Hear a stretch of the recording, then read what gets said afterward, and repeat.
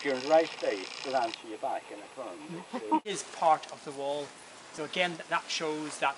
Having seen several boulders which were kind of flat like this, I brought a spirit level with me one day and I visited half a dozen of them, and practically every one of them were perfectly level in both directions. Now, that could not have happened accidentally. As to what they were for, we don't know.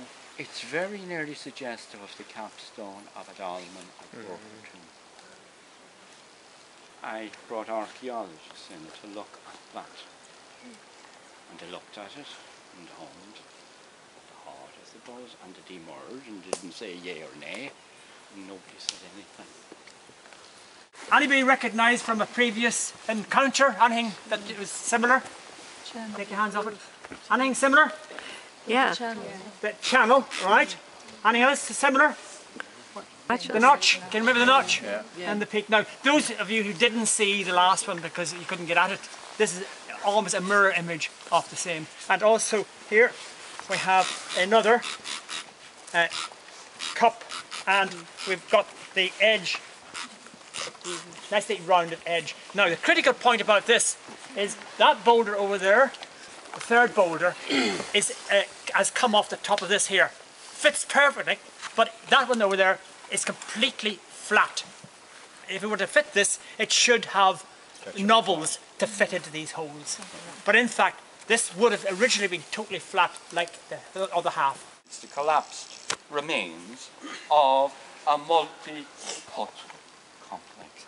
Brought Brian Williams, archaeologist, northern archaeologist, here afterwards, and he said when he came and saw it first, it reminded him of Scarabray, which is in the mainland Orkney, which was discovered after a big storm. It had been buried in the sand near the sea.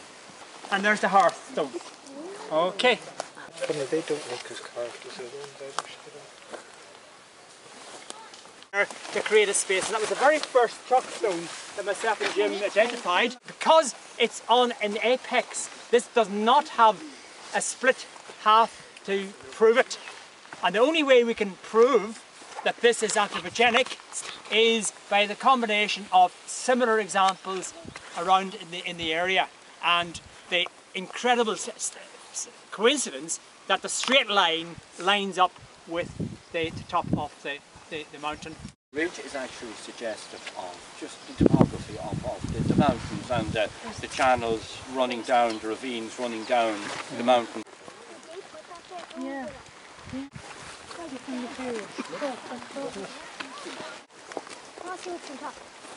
The rock that we just saw is on a straight line with this, which is a calf house.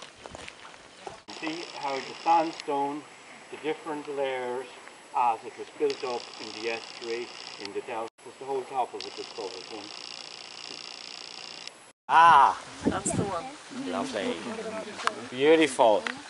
And it was a calf house, because even I know up until the 1930s, if not later, it was used as an animal shelter. It is a converted megalithic tomb. It is a portal grave. It is quite an enigmatic structure. Some people interpret that as the front, but most archaeologists reckon the back is the front, if you know what I mean. So we'll go round the back. This is a wonderful stone though, and it seems far too good a stone to be kind of redundant and all out on its own. May have been Wakeman, William Wakeman, was he? Who was an antiquary in the 1870s. He gives an account, he didn't do any drawings or anything of it.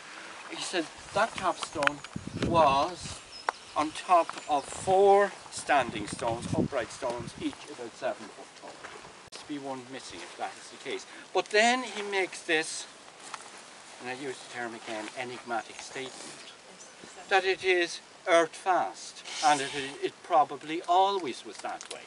The capstone is earth fast, it's leaning on the ground. If it was on top of 4 stones, each 7 foot tall, how would it be earth? However, most archaeologists interpret this as the entrance. That is not without its difficulties, because most portal graves are dolmens in Ireland. Portal stones are that away. Here we have transverse, splayed. You know, this is special. The jury is out though on whether this is weird or whether the tomb ever was of a different shape. 1, 2, 3. Hi! There's that lovely word again. Wonderfully enigmatic.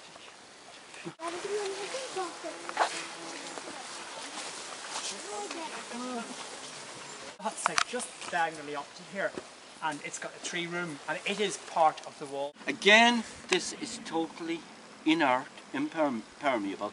It is 98% quartz, ortho-quartzite sandstone to give it its proper name. All right? Any quick questions?